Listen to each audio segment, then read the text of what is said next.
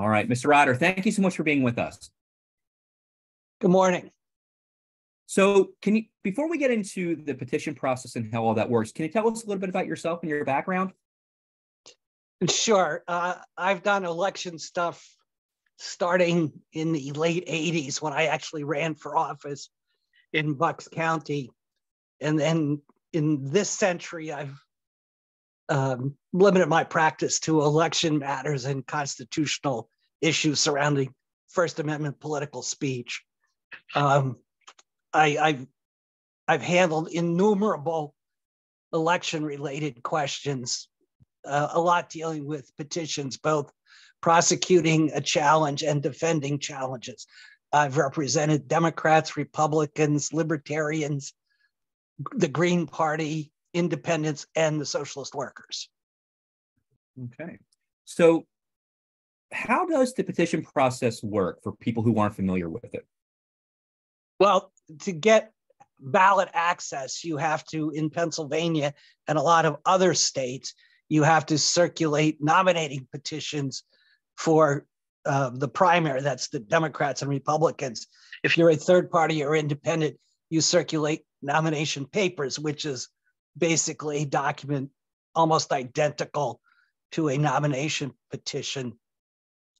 Slight differences, but for the sake of this discussion, I'll just talk about the nomination petitions for Democrats and Republicans. The election code specifies by office how many signatures you need. In Philadelphia, it's the only first-class city in the state, in the Commonwealth, excuse me. You normally have to get 1,000 signatures for any office, except for district council, you only need 750. In reality, you need 2 or 3 times that. It's been my experience in doing petition work all over the state. I mean, from Philadelphia to Erie and every place in between. The error rate for petitions, and this is just common mistakes, like you're not a registered voter, you're not registered in the district, you're not registered at your address that's in the SURE system. There's a approximately 30% error rate. If I get to a candidate before the petition process starts, I highly recommend that they get a street list and do it that way. It's a little more time consuming, but they're gold-plated signatures as far as most people are concerned, because you have the record right in front of you when you knock at the door and you know that they're a Democrat or a Republican. In Philadelphia, the error rate tends to be 50%. For a whole host of reasons. Most of them common. A lot of times, candidates and politicians like to throw around, there was fraud on the petitions. That's baloney. It's usually just a common mistake, meaning, the person's not registered in that party. They don't live in the district. They're not registered at that address. They forget to fill in a line, forget to put in a date. A common mistake is somebody will put in the zip code instead of a date, and then the next 5 people down the line will put the zip code in. Well, you can just strike those lines from a petition. It's a tedious process, and it's done in the dead of a Pennsylvania winter. When I talk about the subject, I mentioned I was circulating a petition for Governor Casey, I guess in 1990, in lower Bucks County at the Bristol Pathmark, I think, as I recall. It was a really cold day, and silly me, I only brought 1 pen. Within a half an hour, my pen froze. I had to go into the store, buy a pack of big pens, come back outside and start all over again with a new pen. That froze in a half an hour. So I was swapping out pens the entire morning I was there.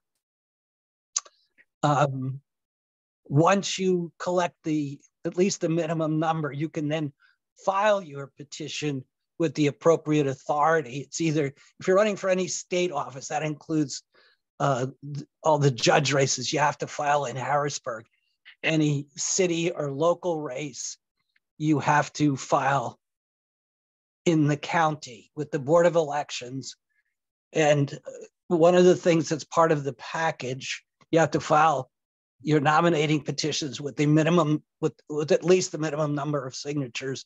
You have to file a statement of financial interest, and you have to file a candidate's affidavit.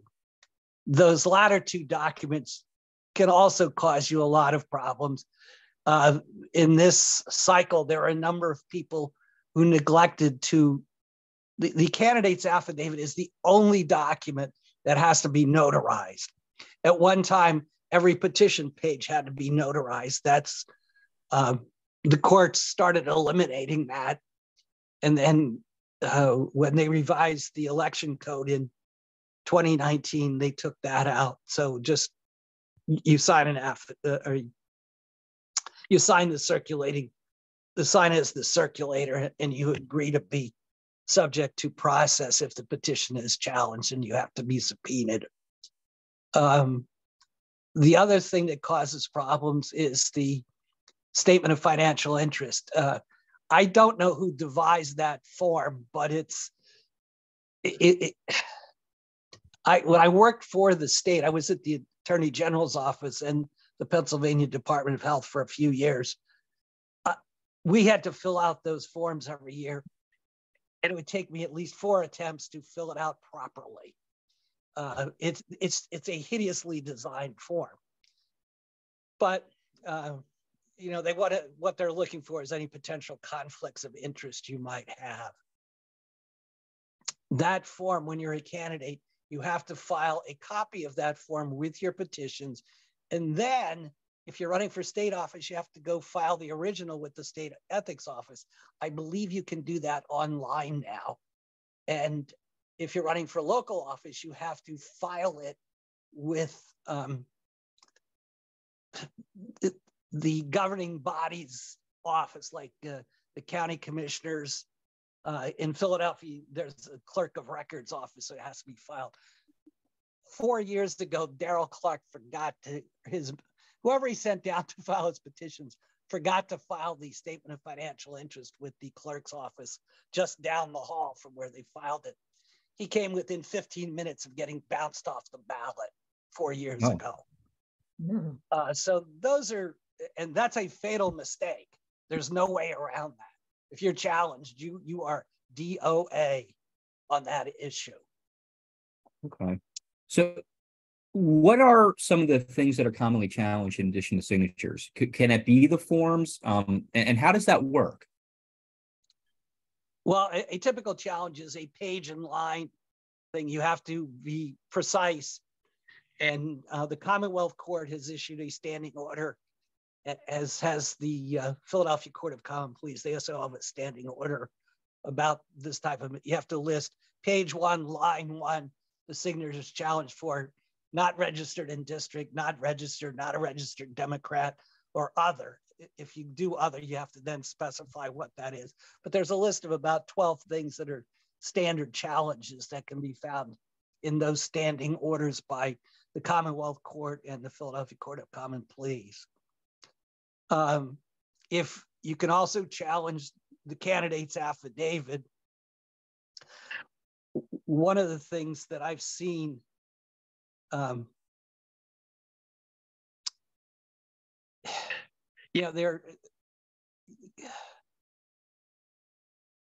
what's your occupation?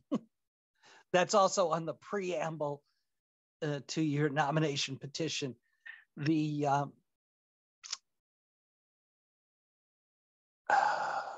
A couple of cases arose in the last 10 years dealing specifically with the occupation. And in one case, a candidate for state rep put down that he was a lawyer. However, he was not a lawyer. He was a law student who had taken the bar, and the results were not out yet.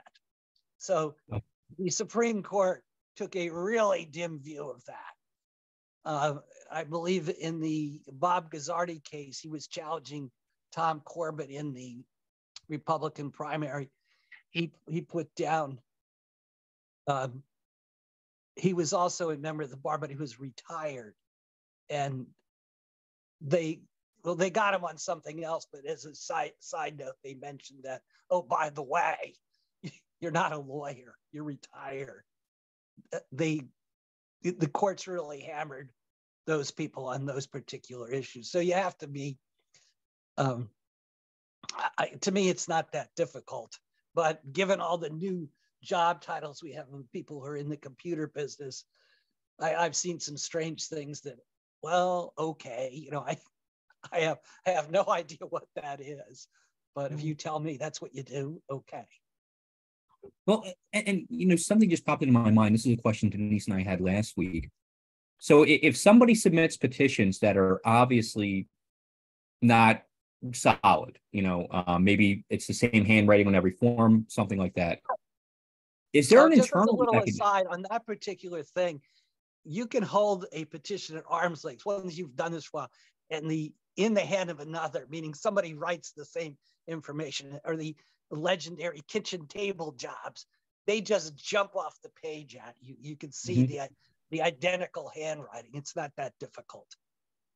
But if they're not challenged, are they just accepted, and there isn't a mechanism internally to say, well, no, we can't accept these? They have to be challenged. What happens at the Board of Elections or the State Department is they review the petitions. They'll take off facial defects, like if a line's incomplete or somebody drew a line through that line, striking the signature. You know, what they basically do is they count to the minimum that's required, and then just say, okay, you have enough. You have your other documents, and you have a cashier's check for the filing fee. You're on the ballot. Then you have 7 days to challenge those petitions. So everybody works at a breakneck pace looking at the petitions.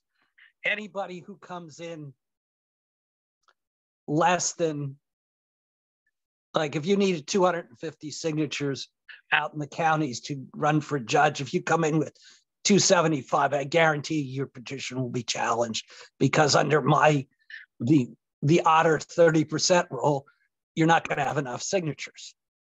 And that usually plays out correctly. The best challenges are the ones that are based on the review of the records in the SURE system. That's the statewide uniform registry of electors. That you're not registered in the party, you're not registered, period. You're not a registered Democrat or registered Republican, as the case may be. Those signatures are dead on. I think your audio cut out there for a second. Oh, there we go. Oh, sorry about that. The in hand of another or illegible, those are always coin tosses. You like to see the ones that are, as they say, hard challenges to things that can be resolved by looking at the card in the SURE system. If it comes down to the signatures, that's also, you know, part of the voter registration card. If you've done this a while, you can make an argument without an expert handwriting person that the signature doesn't match what's in the SURE system. A while back, the Department of Transportation, when they hit, you know, the motor voter laws, the signatures that came in through that were hideous. And I think anytime I ever challenged one and it came up that the voter registration came through the PennDOT, the judges would just strike the signature. They don't match. The PennDOT has improved the process, but still, you know, scribbling, you know, your signature on a video screen with your fingernail, you know, leaves a lot to be desired. On the other hand, I have seen signatures that have been challenged as illegible, and you're able to find the actual card based on the person's address. They've been dead matches. I mean, things that you couldn't imagine. No, this can't be the person's signature. You pull up the card and sure as hell it is, which always infuriates the other side. Sure. But, okay. I'd like to bring Denise Clay Murray here on Philadelphia Hall Monitor. Yes. Thank you so much for taking the time out to talk to us. sure. Last week, because Larry and I were sitting in there on Friday listening to all of the petition challenges. One of the things that interested me was when the judge told the people with the people who were challenging that they had to go to Delaware Avenue and try to work this out. Can you talk a little bit about that? Sure. That's part of the standing order in Philadelphia and in the Commonwealth Court for any state offices. You go down to Spring Garden and Delaware Avenue and go to the voter registration office where they keep all the records. They will give you one of their persons to work the computer, and you just look at the page 1, line 1. Here's the information we have, and you attempt to find that card. And the people who work in the voter registration office are incredibly knowledgeable about every street in Philadelphia. They're sometimes very helpful in finding out, if you can't read the signature, what the street is, and they know that it's north, south, east, west, or whatever. And they will pull up that card, and then you see, are they registered? You look at what the challenge is, and then you would try to agree or say that, no, we'll have to let the judge decide this. Basically, in the one challenge I had, there were over 1,300 signatures. That takes a couple of days to review. And 20 years ago, the judges used to do that themselves in court. Then they got smart and said, no, you guys do this. And if you can't agree, come back here. Well, invariably, if you have two knowledgeable practitioners in election law, you can probably resolve, I would say, at least 50% of the challenges that way. So you've cut the judge's job down in half, at least, if you can't work it out. A lot of times you will see that, either your challenge is going to fail or the candidate doesn't have enough signatures, and everybody just folds their hand at that point. You either withdraw your petition or the candidate withdraws. Now, if there is a petition challenge and the judge rules that person should be, that challenge is a valid one, can the person who has been challenged appeal that decision? And if so, where and how long do they have? The normal time period under the rules of civil procedure, I believe, is 20 days. In election law, you have 10. And interestingly, the rules of civil procedure do not apply in election cases because you're looking to do things very quickly. For the obvious reason is the ballots have to be printed and shipped out to the armed forces and people who have requested a mail-in ballot or absentee ballots. So it takes a while to organize each ballot, and you have, I don't know how many different council districts in Philadelphia. So in this go round, you would have at least, 10 or 15 different forms of the ballot to fit into each district. When you have state rep races, they're tighter districts. So you're going to have, in Philadelphia, you're going to have a lot more different types of ballots. So and the courts are well aware of that problem. That's why speed is the operative term. At the same time, the court has agreed that we take a liberal view of interpreting these challenges. And if there's a question the candidate usually gets the benefit of the doubt so that the people can decide if they stay on the ballot. Okay. Now, were you, when you decided to go to law school, was election law kind of your focus, and how did you get into that? No. They don't, not too many law schools teach election law. There are a few that will have that as an elective. I went to Temple Law School. We did not have, or at least I was not aware of a course in election law, 40 years ago when I went to Temple. They may have a course in that now. I don't know. It's become a hotter topic for the obvious reason since, at least Bush v. Gore in 2016 and 2020.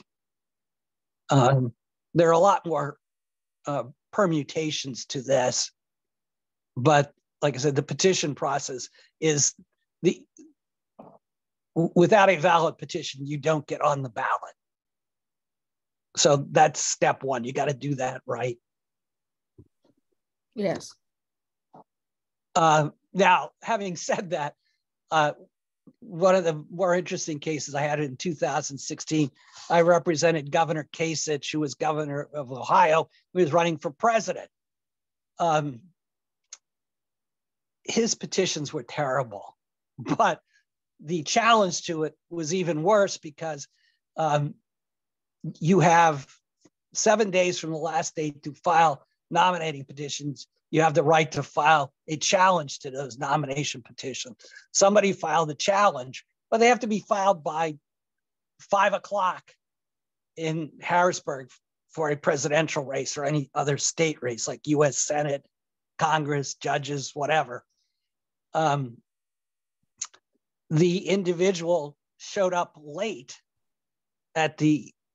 you also have to serve the Secretary of State's office by 5 o'clock, personally serve them. So one of the very first cases I did that involved that issue, I made the mistake of FedExing it in that day, and I was quickly disabused of my standing to bring the challenge by the late Greg Harvey, who was the lawyer that's credited with making election law a big deal in Pennsylvania.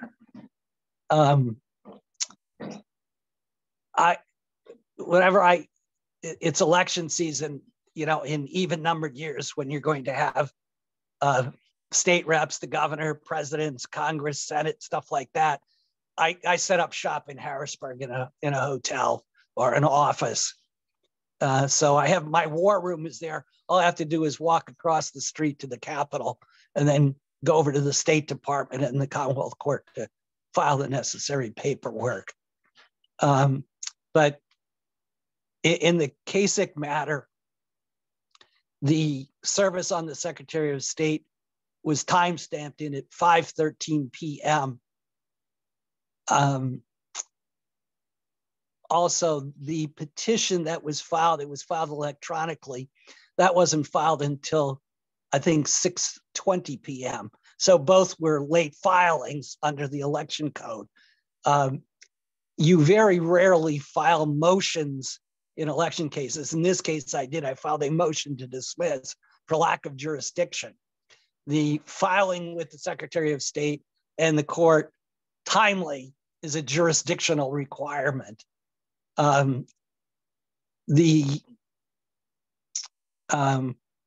case never was decided, so it's still an open question is, what does 5 o'clock mean on the 7th day after the end of the petition period? That's yet to be resolved. There are a couple of cases. I'm aware of one right now in Northumberland County. The district attorney may or may not have filed late. That's being litigated in this cycle. Now, you would think that if you're going to run for office, you would know exactly what you need to do to avoid ending up challenged and in court. Why don't people know this stuff? I mean, particularly the ones that get me are incumbents. If you're an incumbent, you have done a petition drive before. So why are you in court? Well, you screwed something else up. I don't know what, but I have challenged a lot of incumbents, and the incumbents have gotten a lot smarter. They now have hired me to represent them prior to, the petition period. But there's a whole lot of reasons. I think it comes down to, you just kind of forget what you need to do, and that's could be fatal, as it could have happened to City Council President Clark 4 years ago. He, like I said, he was within 15 minutes of getting bounced off the ballot. The challenge was never filed, but if it had been filed, he was dead on arrival. Well, thank you so much for sharing some of your time and your expertise with us. Okay, glad to help. And I'm going to give you back to Larry McGlynn, and you're listening to Hall Monitor on WPPM 106.5. All right, Mr. Otter, thank you so much for joining us. Okay, you're welcome. Last chance on a question.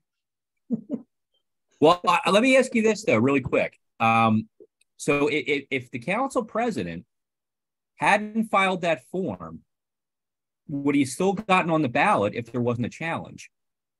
Yes, he was on the ballot, but if he had been challenged, he wouldn't have been on the ballot 4 years ago. Everybody knew that. I see. All right, well, Mr. Otter, thank you so much. Okay, glad to help. Stay well. All right, have a good day.